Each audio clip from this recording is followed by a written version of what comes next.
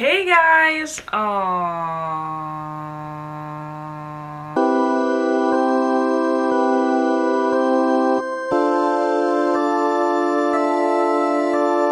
Hello! Welcome to my channel, or welcome back. How are you? I'm guessing if you're watching this, you're thinking about coming to San Diego State. That's really cool.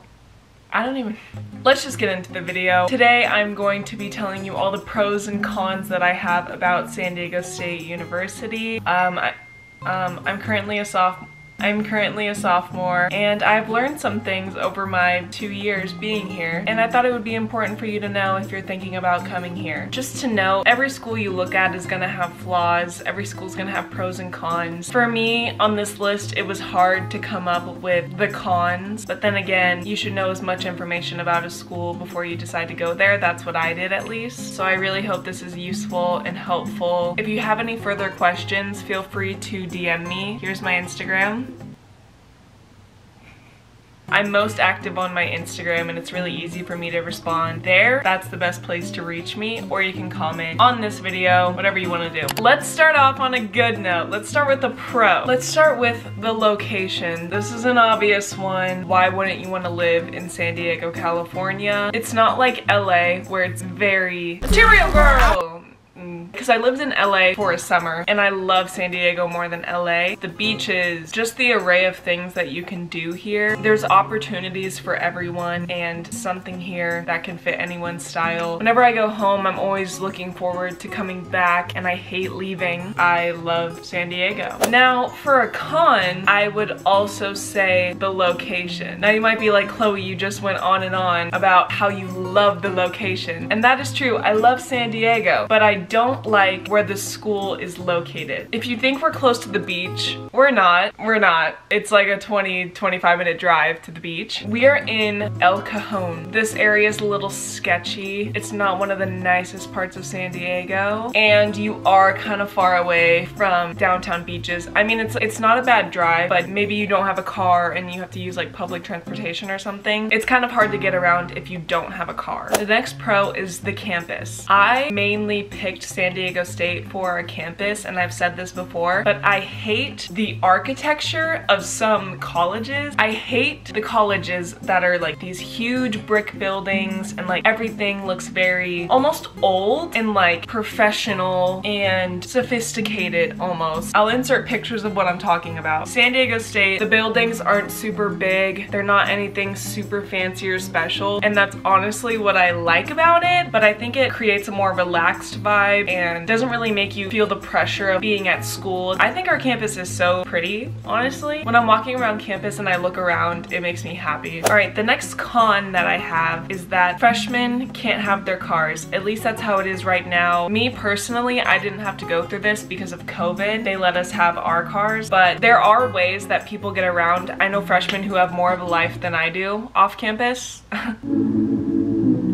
I think it would be way more inconvenient to not have your car, especially since there's not a lot of stuff around the campus area. You would definitely have to drive to go to like a Target or Walmart, even like a grocery store other than Trader Joe's. I mean, Trader Joe's works, but I would have died if I didn't have my car. It's definitely possible, it's definitely doable, but it's a lot of Uber rides, which cost a lot of money. There's public transportation, which isn't the safest. But yeah, it's definitely manageable, but personally, that's a big deciding factor for some reason. I guess it's about time I get into the big debacle that everyone— debacle?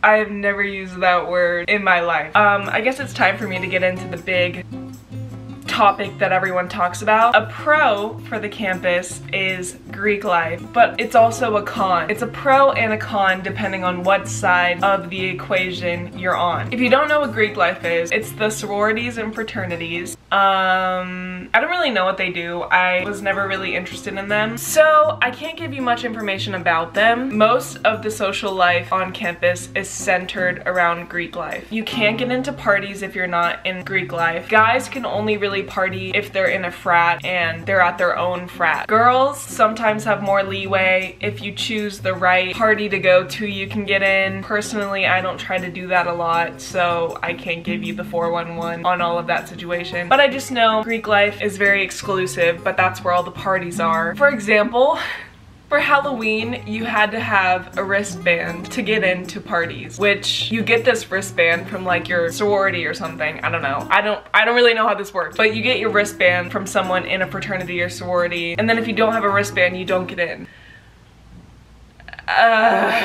I just don't mess with all of that because I think it's really toxic. If you're planning on going to parties and you want to have a great time, you're gonna have to rush or you're gonna have to find out ways to sneak into parties. This is not to say that you will not have fun if you're not partying and in Greek life and rushing and stuff. I'm having a great time avoiding all of that.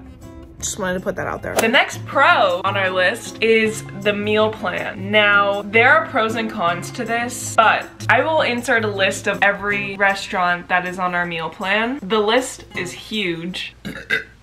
I had meal plan last year and I used it every single day. We have so many options on our meal plan. I know that I toured schools and they were like, here's a Pizza Hut, that's all we got.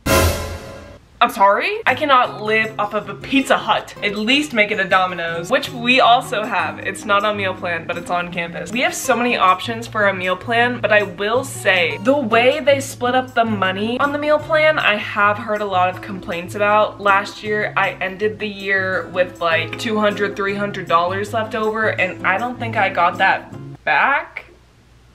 I think it just like vanished into thin air and went into you-know-who's pocket. I'm sorry, if you already go to SDSU, you probably know who I'm talking about. But I know that they've changed the meal plan since last year. I feel like they're just still trying to figure out the best way to make it right. I will say the way they issue the money is a little because either you run out of money in seconds or you have an excess amount of money. But the places on our meal plan are so good, so yummy. Okay, woo!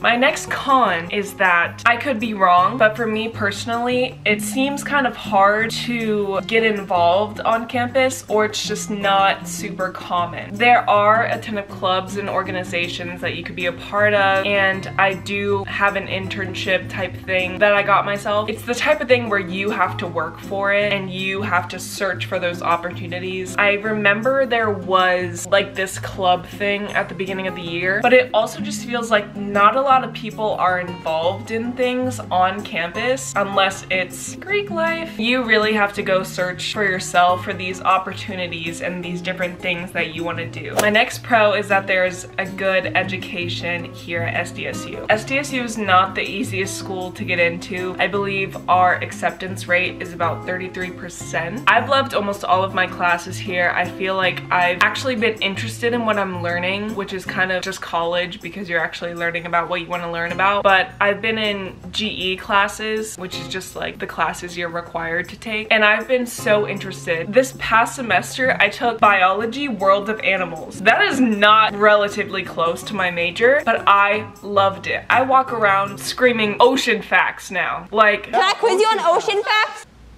I think we have a really good education. The next con that I have is that it's easy to feel disconnected from campus. I actually got this one from Macy Thompson's video, so I'll link her video down below because I'm basically taking this idea straight from her, but it's what I felt that I couldn't put into words, if that makes sense. I feel like I don't know what's going on campus. I don't even know how to put it. I feel like there's not a lot of school spirit. I live on campus pretty much, and sometimes there will be stuff going on that I just didn't even know about, or things that happen and I see on people's Instagram or Snapchat and I'm like, no one told me this was going on. For example, there was a literal carnival on campus and I just had to see a Ferris wheel and be like, wait, what are we doing? I didn't even know this was happening. It's strange. It's hard to like describe also. My next pro is the price of tuition. Now, I need to preface this. I am fully aware of the cost of this school, of the cost of any school. I'm aware of the concept of money, and I am aware about how much college costs. College is just expensive. But I will say, San Diego State is not unreasonably priced. It is unreasonably priced, okay, but all colleges are unreasonably priced. I understand that this is a lot of money, but in comparison to other schools, it is truly way less than I would have been paying. I'm an out-of-state student. SDSU out-of-state tuition is $19,000. to show you a comparison, I have written down the 4 other schools that I applied to and their tuitions that I would have been paying. And some of these are even in-state tuition. So TCU, $51,000. University of Arkansas, $26,000. Loyola Marymount University, I would have been paying $53,000. And for Oklahoma, $27,000. In comparison to all the other schools I was interested in, it's crazy how this is my dream location, this is my dream scenario, and I'm paying the least amount of money. The next con is the safety on campus. I would be lying if I said that I feel safe walking on campus at night. There has been a lot of crimes on campus, not that I've seen, but just from what I've heard. There are also homeless people living on campus. Just the fact that the campus is open and anyone's allowed to be there and there's public transportation coming directly to our campus, it's a little unsafe. It's not best to walk alone at night, but it's definitely not the worst situation I've ever been in. There's a lot of lights. There's like these police buttons. I don't even know how to say it, but there's like these blue lights that you can press and it'll call the cops or something if something happens. Okay, now this might just be like, girl, no one cares, but a pro of the school is the gym, what we call the ARC, Aztec Recreational Center. The ARC just got renovated. It opened maybe a couple months ago, and it is, oh my gosh, I just burped. It is huge. It is 2 stories. There's so many racks to lift. There's so many treadmills, so many cardio machines. There's studios for classes. Just like everything is new. It is so nice. This is like probably not a deciding factor for anyone, but maybe it is. Like maybe you're a gym rat, maybe you're trying to get into it. You want to not gain the freshman 15, which is slightly inevitable. The gym is so nice. That's definitely a pro of this school. Hi, I'm editing, but I just wanted to say that the gym membership comes in your tuition and all the other stuff that you pay for. So technically the gym membership is like free if you're a student, but it's not really free, but it's like technically free and you just get to go there. Okay. One of the cons that I have, like this is very personal to me, but I don't feel like it's easy to make a connection with my professors. This is a really big school. Sometimes you'll have classes with 200, 300, 500 people. A professor can't get to know all of you. It's not in their best interest to really get to know you. They have so many students at once. You're just another face and a name on the roster. And for me, that's really hard because I was the type of kid in high school to make conversation with my teachers. They would come to like my choir concerts and volleyball games. Now it's just kind of like you don't talk to them. They don't really know who you are. They just grade your papers and that's how it goes. I don't love that. Class sizes do shrink as you progress in your grades. My last pro that I have, ending on a good note, is one, I forgot to mention the weather here. Great. Usually doesn't rain, usually sunny. You know, California, San Diego weather. But also, the campus is a good size in my opinion. I definitely myself would not want a small campus, and a big campus would make me not want to go to class more because I would have to walk further to my classes. I personally think that our campus is a really good size. It's easy to navigate. I do know that there's campuses that are a lot bigger than ours and campuses that are a lot smaller, and I think that it's nice and spread out and a good size. It's not unbearable whenever you're walking between a class and a class. You get your steps in and it's also really pretty. That is all that I have for this video. Again, if you have any questions, go ask on my Instagram, and if you're looking into San Diego State or if you've gotten in, I do love this school a lot. I know I said a lot of cons, but there are more pros than cons. Thank you guys so much for watching this video. Stay tuned for more San Diego State videos coming soon. I love you guys. Have a great day today. I will see you guys in my next one. Okay, bye. Bye.